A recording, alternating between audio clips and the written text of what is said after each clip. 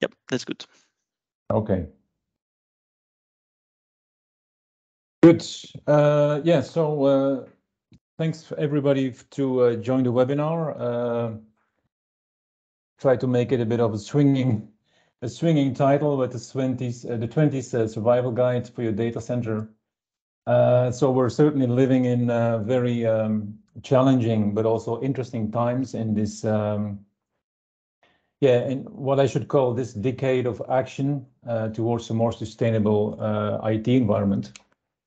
And the survival guide is actually trying to refer to the combination of a more energy efficient operation of your data center together with a more sustainable way of operating your data center. It is possible to combine those two, but this would require to look with a fresh eye, with an open view to your existing energy consumers, and we will look at the two biggest energy consumers in the data center, and maybe also question some of the existing procedures and ways of operating. And then lastly, we'll look at a SaaS delivery model, software as a service, and how we can help deliver those energy savings and at the same time, give the operator some peace of mind. So certainly in the context of what Olivier already said, the proposals that we'll cover here are real solutions that can actually reduce your carbon footprint. So no need for offsetting and other creative ways of carbon accounting. And I'll give you a minute to look at this slide. So this is, of course, very interesting, and it's good for the environment because we have an extra tree. But at the end of the day, this methodology doesn't really change anything to the actual operation of the business. This is what we want to avoid, and this is also possible with, with the solutions that we'll talk about. So first, a quick introduction on DCONGreen as an integrator. So, the mission of DCONGreen is really to accompany data center operators with their Green Deal transformation. We all know about it, announced in 2020. It's important to underline that this is a customized journey. Every operator has a different data center, different legacy, different applications. So the road to get to the top of the mountain, where the vision and the mantra is, this is of course different for every operator. And to reach that goal, there's a number of tools that I dispose of and that I make available to the to the customers. The first one is what I call AAA, nothing to do with alcohol, I think. It's advisory, energy audits, environmental assessments, so broadly speaking, consultancy. If the customer wants, we can also move to the next step, which is implementation of solutions and putting into practice what the audits might have turned up with. So here we're talking about specific point solutions, but also turnkey solutions for new builds, greenfields. And then finally, there's also some interaction with investors for ESG qualification and due diligence of data center assets. And the last but important word is that as an integrator, there's also the role of the CSP, the communication service provider. And I've experienced that it's really important, both internally and externally. Externally, for example, is when you talk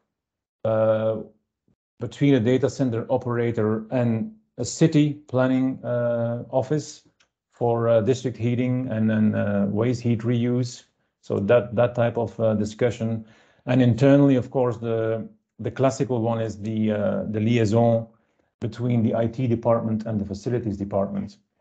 Sometimes that external third party is needed to make the connection. So starting with a bit of context, more specifically the data center market regulations in the EU. I already mentioned the Green Deal, which is quite vocal on its ambition on data centers and IT specifically. So I'm quoting from the text, by 2030, climate neutral, highly energy efficient and sustainable data centers need to be the case. And in addition to that, there's also the transparency on the environment, on the environmental footprint on your journey towards 2030.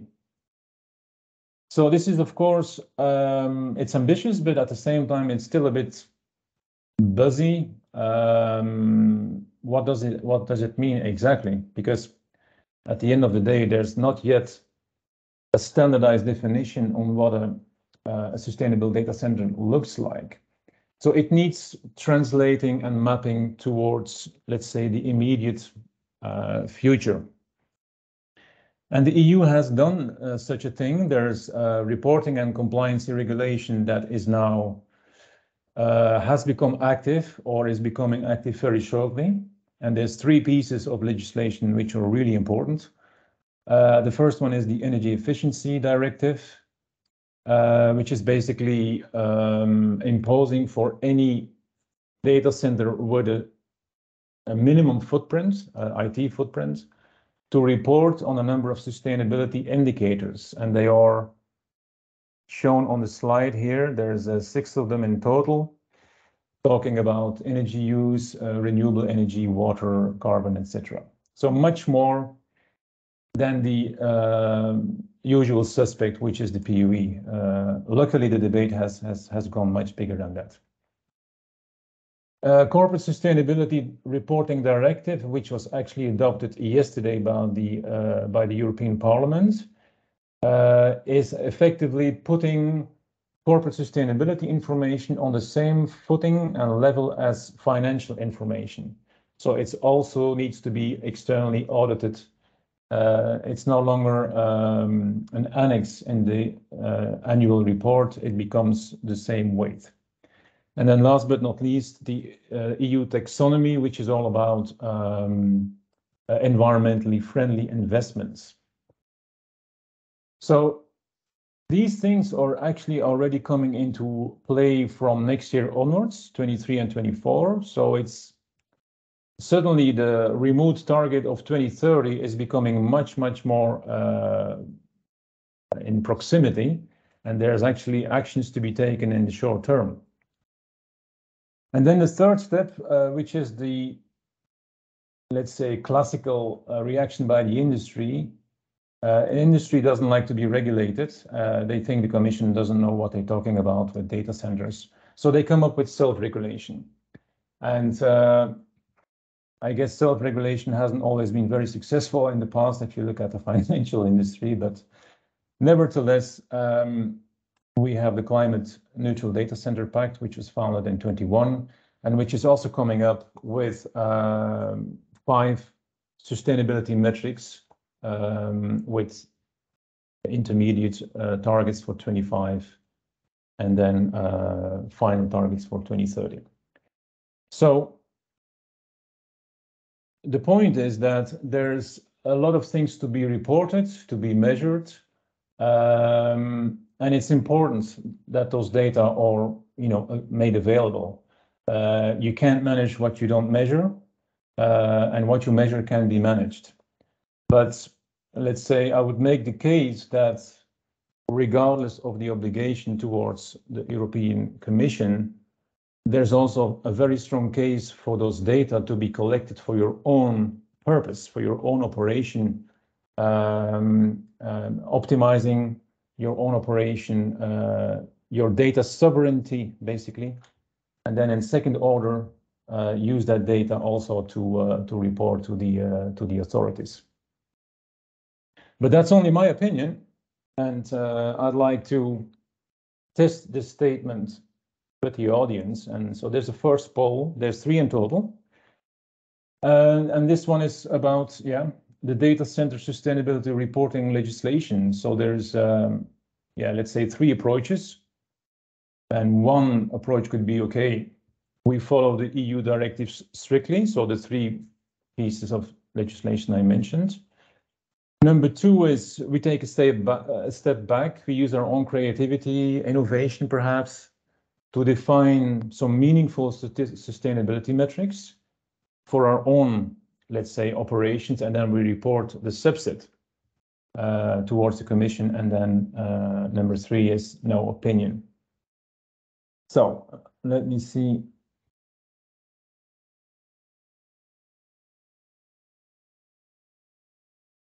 We can launch the poll.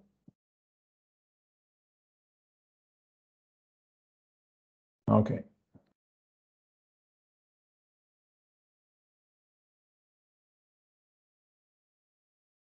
I don't know if...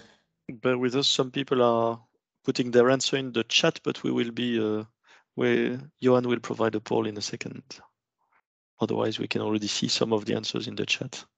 It's a mix of A and Bs for the moment. Okay.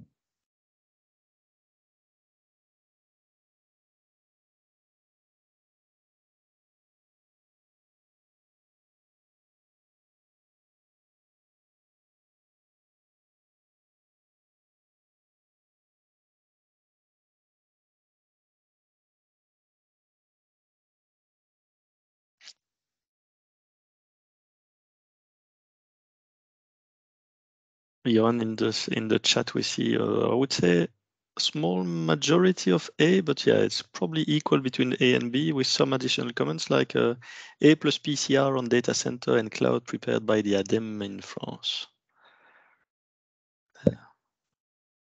Yeah, I'm just trying to see.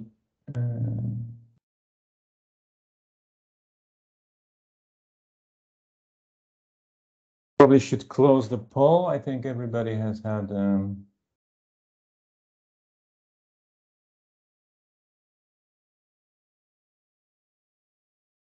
I think it was still active from the test that we done before, so I'm not sure that people saw it. But yeah, in the conversation you can see. Okay. Okay, well, certainly interesting. If the conclusion is a mixture of A and B, yeah, that's quite interesting because I suspected that it was a bit of a provocative question that people would maybe mainly imply or follow the EU directives, which are quite strict and impose a lot of things to be reported.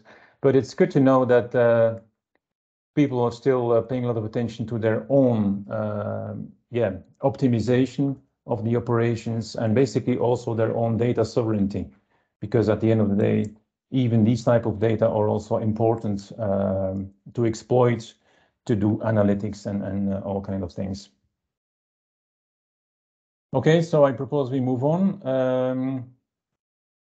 Olivier, I don't know if the poll is still open or do you see it on the screen, or can I pursue? For me, you can pursue. I don't see it. I don't know if the other guys, if anyone else saw it, but I didn't see it appear on screen. Okay. So, I didn't. Some technical issues, but we'll manage. Yeah. Okay, good. Then PUE. Okay, we can talk about data center sustainability without at least passing through PUE, and hopefully, as the title suggests, move swiftly along and go beyond PUE. I suppose everybody on the panel is familiar with it, but for those who aren't, PUE is basically it's a proxy for data center energy efficiency, and it's basically dividing your total facility energy by the energy consumed by the IT. So as I said, it's a proxy. It doesn't really say anything about efficiency. It's also called effectiveness and not efficiency. But we can see in the graph on the left that PUE has dropped down significantly over the last nearly 10 years, reaching a plateau as we are today, around 1.5, which is still way off of the target of 1.3, which is proposed by the Commission and also this climate neutral data center pact. But still, there's a strong evolution that has taken place. We must, of course, underline that this is a global average, and we still see a lot of enterprise data centers, smaller outfits, let's say around 100, 200 kilowatts, which are all the way up the curve around 2.5 or even worse. So it's a bit of a mixed message. We shouldn't say, okay, that battle has been won. Certainly, hyperscalers are fine, but other facilities still need improvement. Nevertheless, we can make the case that if you want to improve PUE even further, you probably need major investments. It's not always possible to retrofit in all data centers.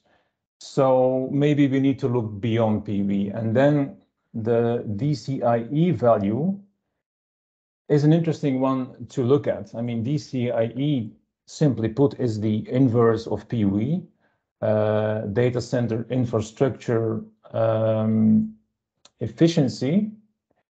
And if you look at a PUE of 1.3, which is the target that we all want to go to, then you can see that basically the DCIE is 77.77. So that means that IT represents 70%, 77% of the total energy consumed by the facility.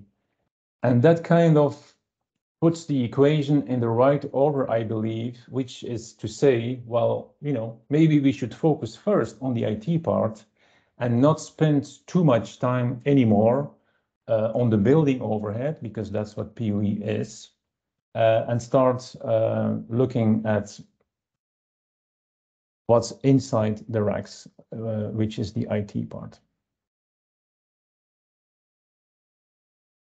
So when we do that, when we look beyond PUE to other sustainability metrics, and we know that there's quite a few of them to be reported to the Commission, the landscape becomes quite dry if you go beyond PUE. So if you look at the top metrics that are reported, it's total consumption and it's PUE. So these metrics are really focused on the operations of the data center, total energy consumption. So they're more linked to the financial performance of the data center than sustainability. We have to be honest here. So things like water usage is barely reported. Server utilization, talking about the IT part here, only 1 in 3. Carbon emissions even lower, and then we're not even talking about scope 3 emissions. And then circularity and recycling is also quite low. So conclusion is that, okay, we want to spend more time looking at the IT part of the equation, but certainly today these metrics are not widely reported, and okay, that's the conclusion we must make. Then taking a step back from the PUE discussion and looking at the total data center energy consumption and the split between the different components. You can see here that IT is effectively the largest energy consumer in the data center, anywhere between 50 and 70% or 65% is IT. Cooling is typically around 35 to 40%, and those are really the two biggest energy consumers. Note that this is not really a very efficient data center. This is 1.9, something like that PUE, but it's just to paint a picture that what is consuming most energy. Then we have the Code of Conduct, which is a best practice document issued by the Commission in 2008, so it's quite old. And it's basically a set of best practices, 160 in total, to improve the energy efficiency of the data center. And the good thing about it is that it's covering both the data center facilities, so cooling, power, what have you, but also the IT sides of the data center. And the Commission or the Joint Research Center did a study to find out, okay, well, which of the best practices are most implemented by operators and which ones are least implemented. And the conclusion was that the most implemented best practices were the ones that didn't require any substantial investment, kind of low-hanging fruit, so to say, but still some discipline and process is mandatory. And here we're talking about the classical suspects, hot, cold aisle containments, putting blanking plates in the racks, using perforated doors, low energy lighting, things like that. So those were the most implemented best practices. Then, of course, they also made a second list, which is, okay, well, which ones are the least implemented best practices? And they came to the conclusion that these were practices that were less evident. They would span multiple teams, IT and facilities, would require multidisciplinary changes and also major strategic changes in the operation of the data center. And the examples cited here were server power management tools, revising the complete cooling strategy and requirements, using energy efficient software and things like that. So the conclusion is basically that, okay, we have the two biggest energy users in our data center, IT and cooling. And unfortunately, all the best practices that touch these two domains are actually least implemented. And of course, code of conduct is voluntary, but nevertheless, it's a bit of a missed opportunity and certainly, room for or opportunity for improvement here. So then, of course, we take a little bit closer look at those two domains, cooling and IT, and see what we can do. So if we start with cooling, of course, this is a well-known chart from the ASHRAE organization, painting a picture of environmental envelopes for, in this case, air-cooled data centers. ASHRAE has also made similar charts for liquid cooling, but this is for air. And you can see a number of classes here, recommended classes, and which is basically between 18 and 27 degrees of air temperature coming into your servers. Next to that, you have some allowable classes, A1 to A4, which is basically extending the temperature envelope to higher temperatures and lower. And also humidity is part of that chart.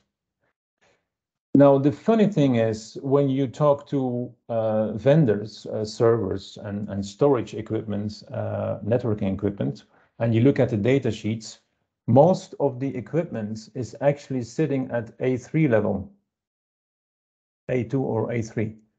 So that means that the equipment is capable of accepting up to 40 degrees temperature on its inlet. If you then go to a real-life data center, you often encounter circumstances where cold air is introduced at 16, 17, 18 degrees. So a massive delta in supplied airflow versus the tolerance of the IT equipment. And of course, the reason for that is poor airflow management, and inefficient cooling. There's, for example, contamination between cold air, hot air, lack of containment, IT equipment which is put or installed in the wrong way around in a data center, obstructions underneath the raised floor, blocking the airflow. And of course, understandably, in that circumstance, you need to supply more cooling and also at a cooler temperature. But the result, of course, is a massive waste of money spent on cooling, which is not necessary. So that leads us to the second poll. Not sure if everybody is that familiar with the data center operations, but just, we'll find out. What inlet temperature are you applying for your data center? Below 18. So just outside of the recommended envelope, between 20 and 24. Option C is more than 24, and option D is don't know. So let's see.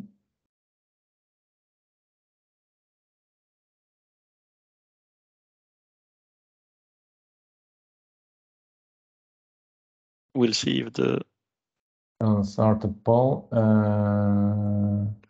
Yeah, if it's not starting, we've got again answers in the chat. People are answering there. You've got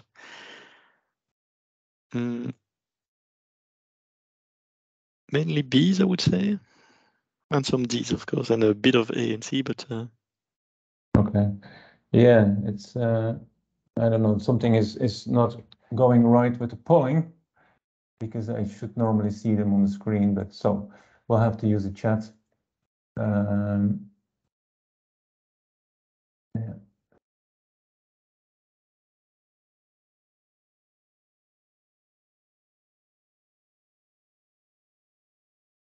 okay, so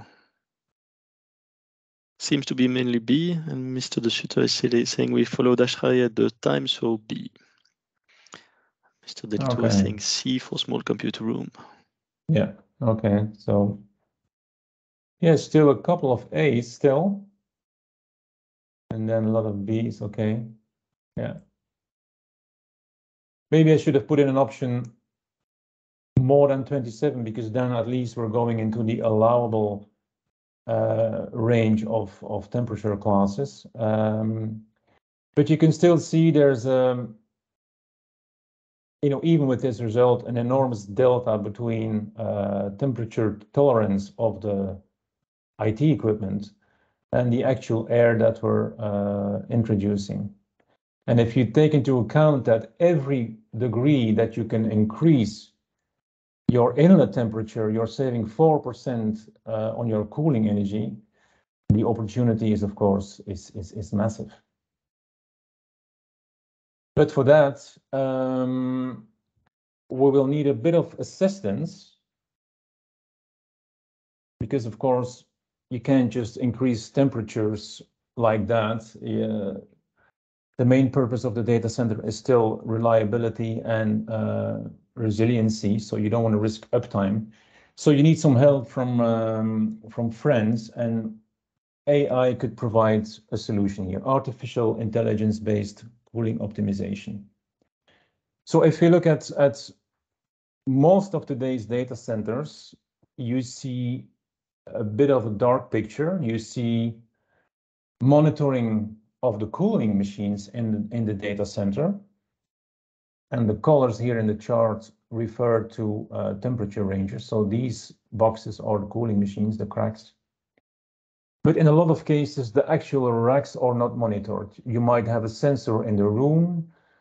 Even if you have containment, you might have one sensor in the hot or the cold aisle, but certainly you don't have the full detailed picture.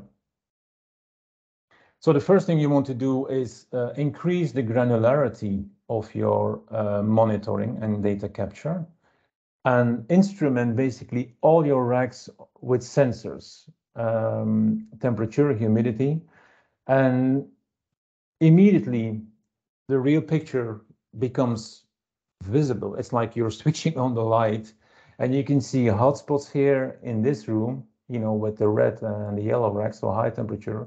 You can see cold spots on this side of the room. So certainly that room is not well balanced, and there's a problem. And there's also there's risk, potential for risk, certainly in this area, and there's also rooms for improvement. And then you start applying your artificial intelligence and machine learning model on this room. It starts to learn the behavior of the room. You need like maybe a week or two max of data collection. And the model will actually also learn the correlation between the cooling machines and the racks, and then come up with propositions, suggestions, how to improve the efficiency in the room, and also how to reduce risks. So for a number of customers, we have developed what we call optimization roadbooks. And basically the key message, is that start first with installing your monitoring system, and then implement step by step each of those improvement tracks.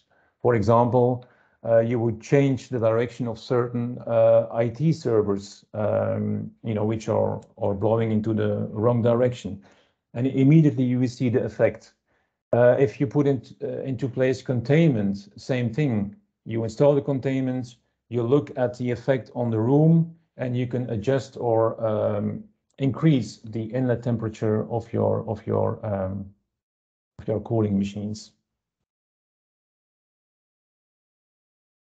And the nice thing about this AI-assisted data center operation is also that it's basically giving you multiple benefits.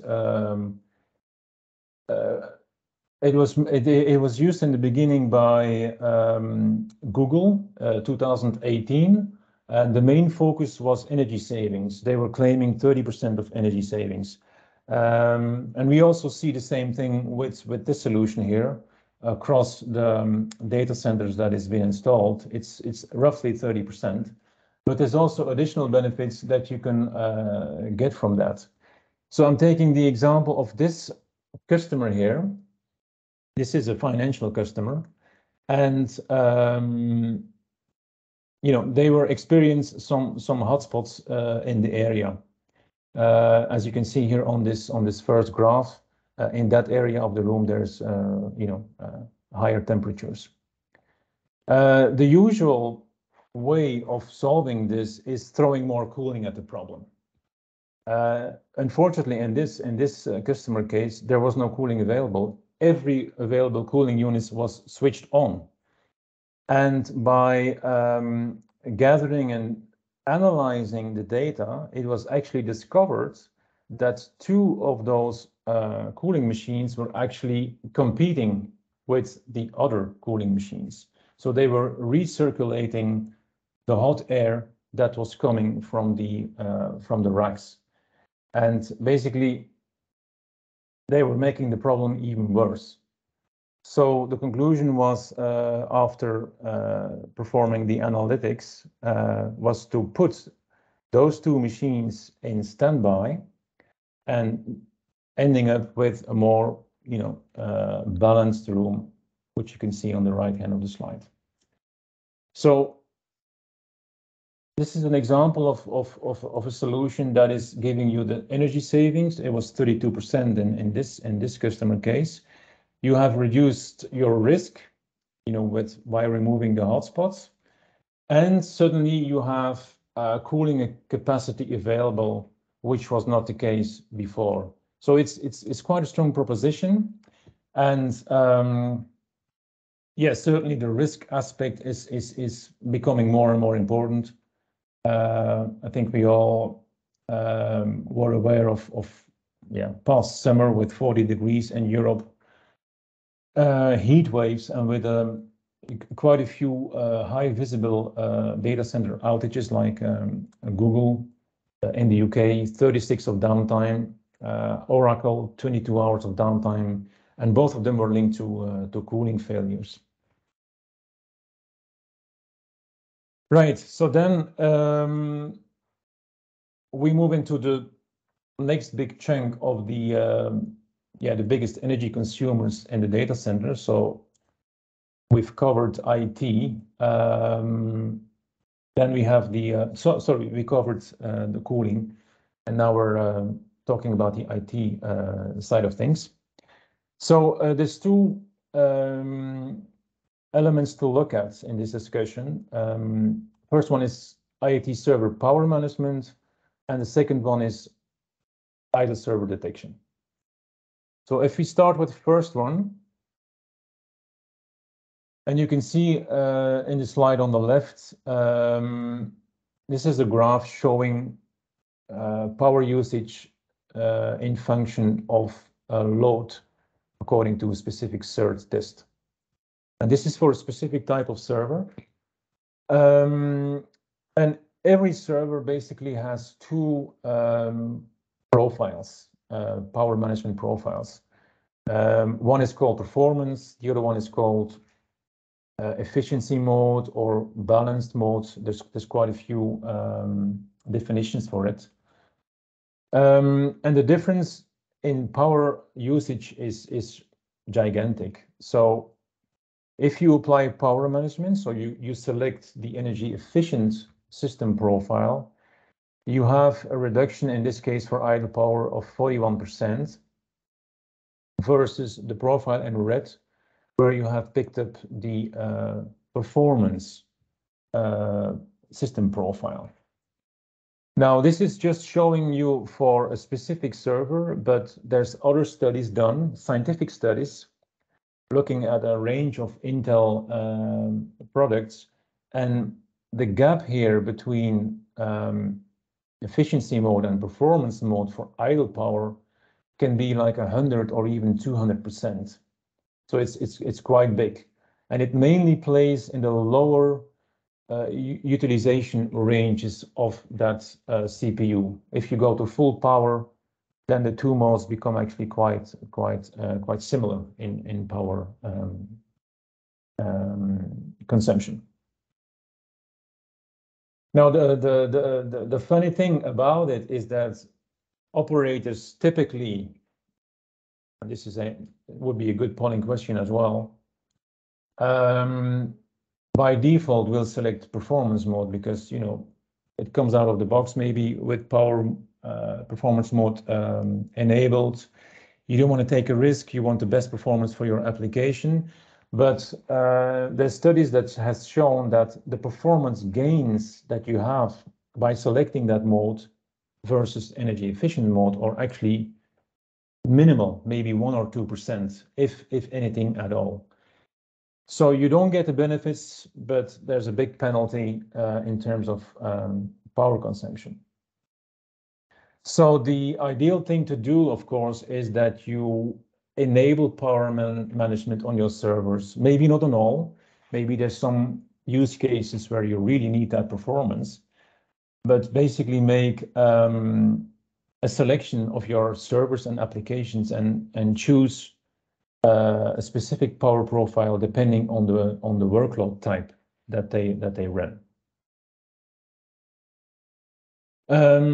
Now, this problem here of idle power consumption is also interlinked with the second observation, which is about idle server, because the more idle servers you have, the more this problem here is, of course, bigger. And I think it's fair to state that idle server is a problem. There is, or let's say more generally speaking, a low server utilization is a problem. It is estimated that average server utilization is something like 15 to 20%. It depends really on the data center. Hyperscale is typically a bit more, but enterprise is like 15 to 20%. Idle servers, a lot of research has been done on that as well. anywhere between 20 and 30% of servers is running idle. And there's a suspicion that in cloud, that percentage is even much higher. But visibility into cloud performance is not always that straightforward. But there's more and more proof that's coming out that IT resource waste in the cloud is actually quite significant. So it is a problem, idle servers and low server utilizations. So what do you do with it? Well, the first thing you need to do, of course, is detect them. And there's different ways of detecting idle servers. Some of them are intrusive in the sense that they will use scripts and agents to be put on the server, which could cause security concerns. And then you have other methods which are non-intrusive.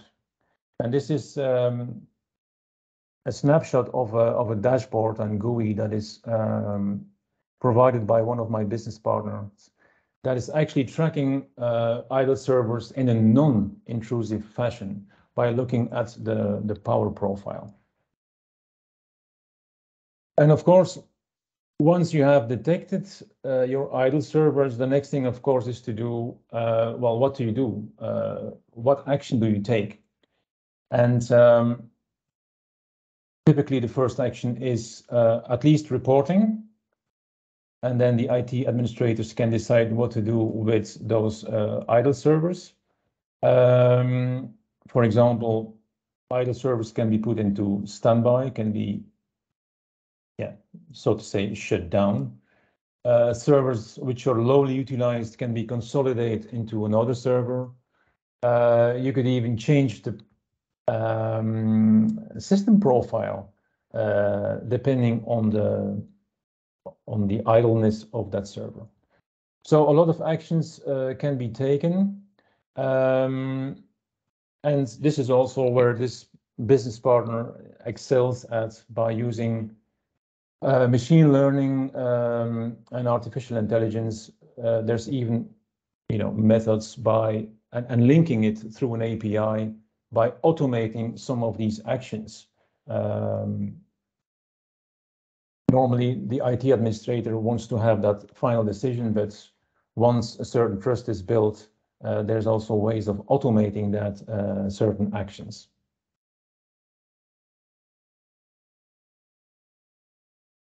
And I think it's safe to say, if you increase your server utilization to the benchmark, which is proposed by the OEMs, the Dells, the EMCs, and the HPs, which is 50% of server utilization, which is also what the hyperscalers have, you come to the conclusion that you can reduce your IT energy footprint by 50% only by changing, by consolidating, by switching to different system profiles. So the potential here is huge. And that brings us then to the third poll and final. The question is your organization applying server power management settings and or tracking server utilization? You can do A is only power management, B is server utilization, C is both, and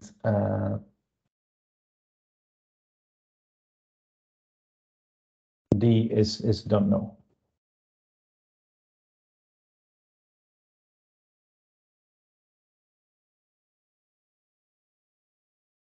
We've got 2 B's in the chat, a D.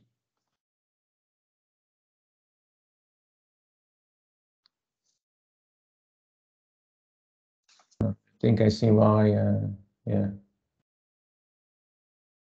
The polls were not...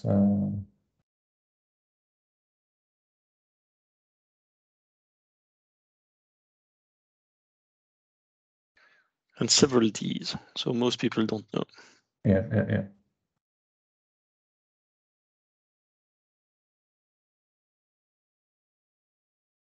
Okay. Yeah. The polls are appearing suddenly. Yeah. I discovered we're at the end, and I discovered why it didn't come through. There was still a different poll active and open, so I couldn't. Yep. Anyway. Okay, so that's too bad. But anyway, we have the chat.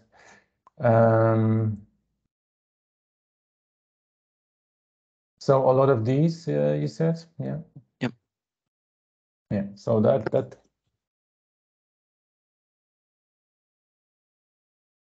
kind of proves the point that it's a bit of a hidden domain, which is maybe underlight and which deserves some more attention. So that's really interesting. Maybe something to discuss afterwards with Emmanuel, who's saying we've tried power management on computers and results measured independently were disappointing. So we can keep that for the chat afterwards. Okay, good. All right, and then so we talked about, let's say, IT operations and system profiles and things like that, consolidation.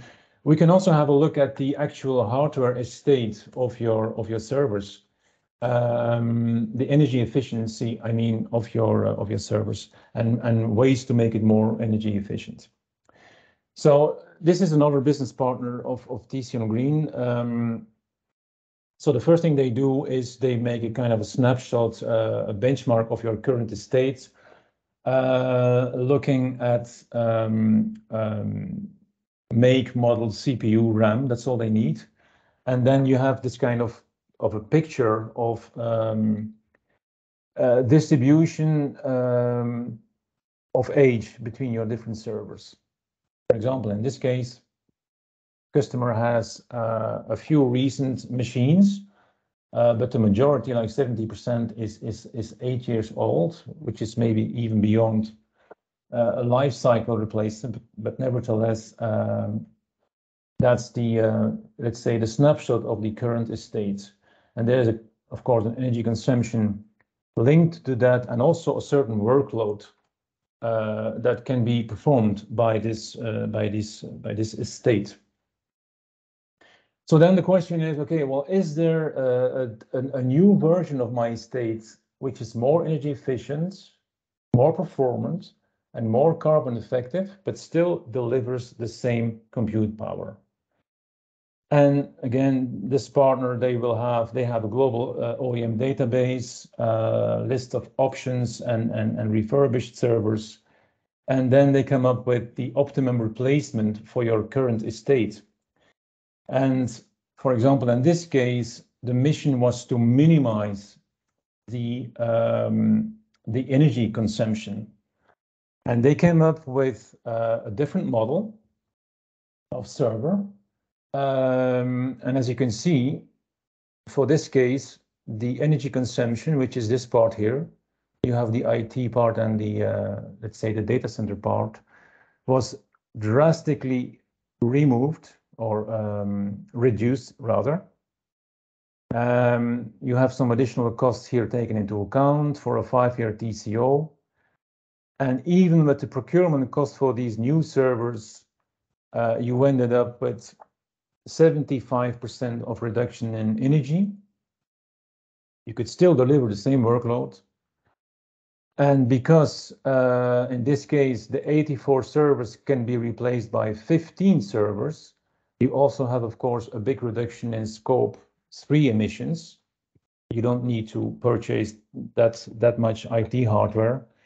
And even on the, if you're in a colocation data center, you don't need all the housing, so you also gain carbon on the housing part. Now, it's important to note that there's a lot of interim scenarios as well. You don't need to forklift your whole IT estate. You could also, for example, say, well, I will only replace my oldest servers, or I will only replace the 10% servers that are least efficient, which maybe only give you 5% of the compute, but 30% of the energy bill. So that's all possible with this tool. And in some cases, even reconfiguring the servers is already a good way of reducing energy without replacing anything. So that brings me to the conclusion of the webinar. I think we've established that there's a need for this data management framework and infrastructure. I would say primarily for monitoring and optimization purposes, giving you insights into your own infrastructure and also opportunities for improvement. And then in a second order, as we discovered in the first poll, it is also your cornerstone for your reporting and compliancy to the EU and other national regulators. When we looked at the top 2 energy consumers in the data center, I think it's fair to say that even when the low-hanging fruit is supposedly behind us, there's still massive opportunities to be had. On the cooling side, you have possibilities with AI, not only to save energy, but also to have other benefits like risk reduction, capacity management, and basically sweating your assets. And on the IT side, also huge potentials for streamlining your IT operations, maybe consolidating or applying different power profiles, and then also upgrading your current estate to more energy efficient estates. So I think, in all honesty, it is possible to achieve maybe 70–80% of reduction on the IT side. And it basically turns around completely the whole discussion we had in the data center world for the past 10 years, where we were discussing about how to get from 1.3 to 1.25, and we actually forgot to look at the 1. And I think it's time to do that. And of course, if you reduce your IT consumption by 80%, your whole cooling architecture becomes different, and you might have much different and more options to optimize your cooling infrastructure than if you just go for a 1-for-1 replacement. I think also the SaaS and integrator model is key here. Why? Well, most customers are living in this hybrid IT model, so a lot of changes between on-prem, colocation, cloud, a lot of movement in the IT estate. So there's actually also need to continuously monitor energy savings and continuously optimize that estate, because it's like a moving target. The IT load is changing all the time. And then there's quite a complexity of data to be collected, water, carbon, energy. So the integrator can actually safeguard those data, keep them, as a sovereign piece of intelligence to the customer, and also outsource that part of the complexity from the operator. And then last but not least, IT, I think we've seen that they're sometimes a bit absent in the whole sustainability discussion. CIOs look to have different priorities. Also looking at the latest Beltec webinar that was confirmed. So I think they need to be more involved in this discussion and, going for a bit of a multidisciplinary cooperation. And if we do that, I think we will be able to look beyond the loss in change and then really see the opportunity.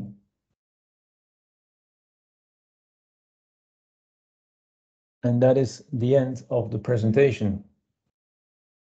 Thank you, Johan. I will enable everyone for the cameras and the microphones. I let you decide if you want to switch on or off as a participant. The presentation is still recorded, so you have no obligation at all, of course, to start your camera if you don't want to.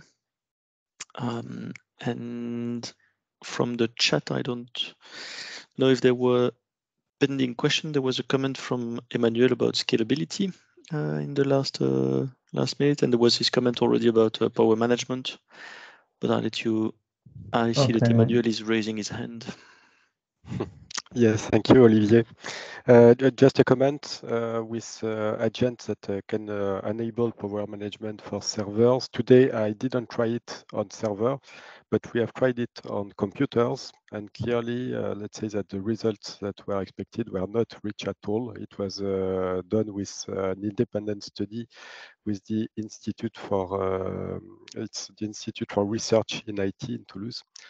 And clearly it was disappointing. So I really encourage, if you deploy such an agent, to first perform a proof of concept on some relevant servers to really check that you have the results that are expected, and to use independent means to measure the energy. So not to be confident on the figures that are provided by the suppliers, but really to have a network analyzer, by example, that will record the voltage and the intensity, and be sure that the figures are reliable.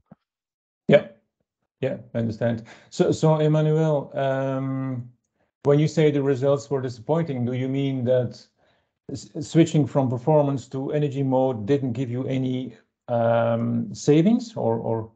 No, we had no savings for most of the computers that are, let's say, digital workplace classical computers.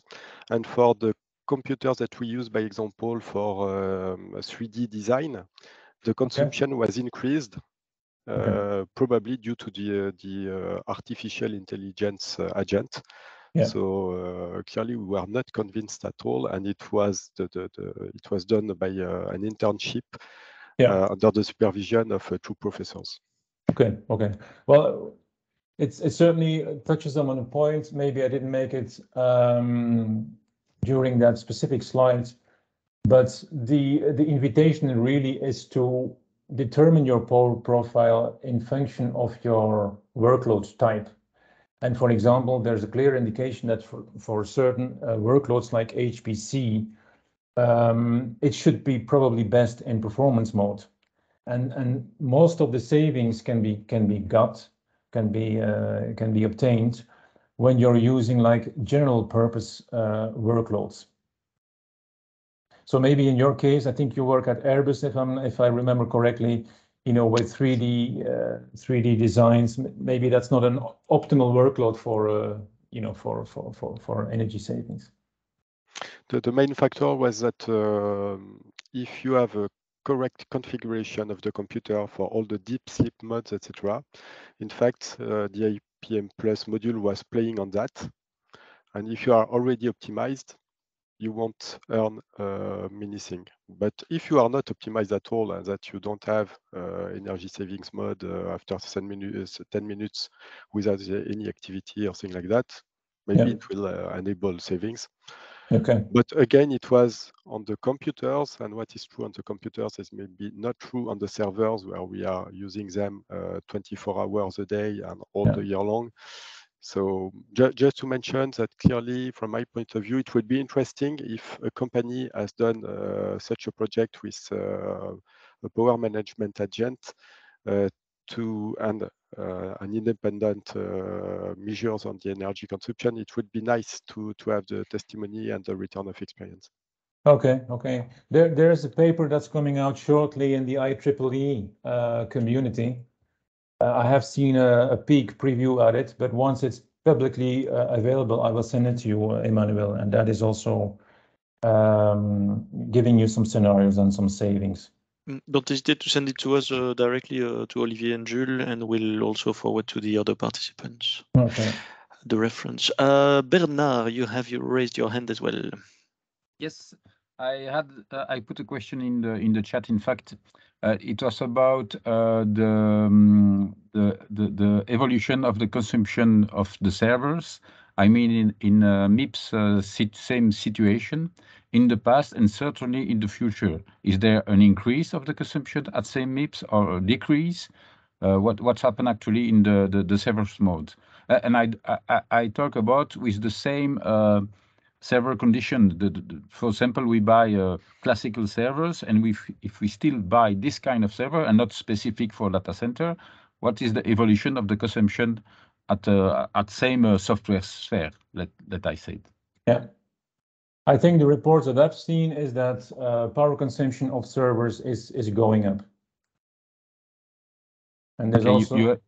You have an approximation, 10%, 20, or something like that? Global ciphers. I will dig up the report. There's also a report, I think it's an Uptime research document. I will dig it up and send it also to the community. But it's there's the wrong expectation that with Moore's law that power consumption of servers is actually going down, but it's not the case. And also with idle power, that's actually going up as well. Okay, thank you. Simon, you've raised your hand as well.